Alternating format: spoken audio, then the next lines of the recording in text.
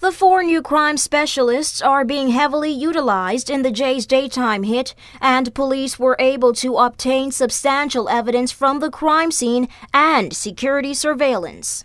We're expecting a breakthrough before the week in this case, and we are on the right track with these investigations. According to inside sources and a member of the Rigby family, Wilkie Arthur and Joram Rigby, commonly known as Joey, both ex-convicts, are the 2 Turks and Caicos Islanders that have been held for 5 days now in relation to this crime. We've been reliably informed that these 2 individuals are Wilkie Arthur and Joram Rigby. Can you confirm this information? The police would not be confirming or releasing the names of the 2 persons in custody at this time. So are you refuting this?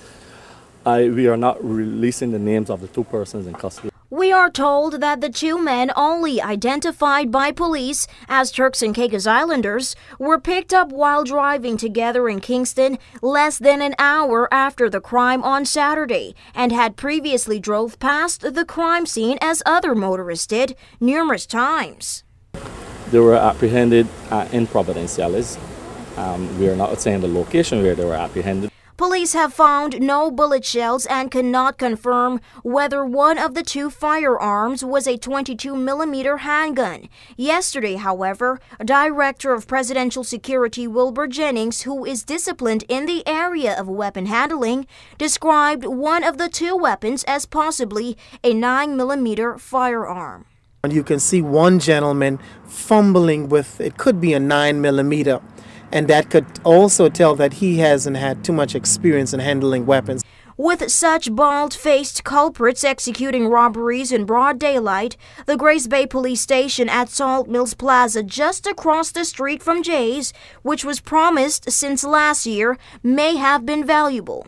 So you can't just say that being a police station, being in a location, when an incident happens, that the response time can be quicker. Yes, it can be, but you have to look at it is in terms of where the resources are at the time. Suppose the units are dealing with other reports, then that is something that you have to look at.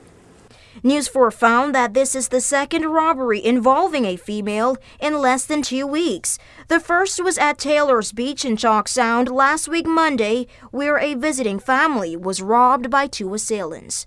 For WIV4 News, I'm Nikira John.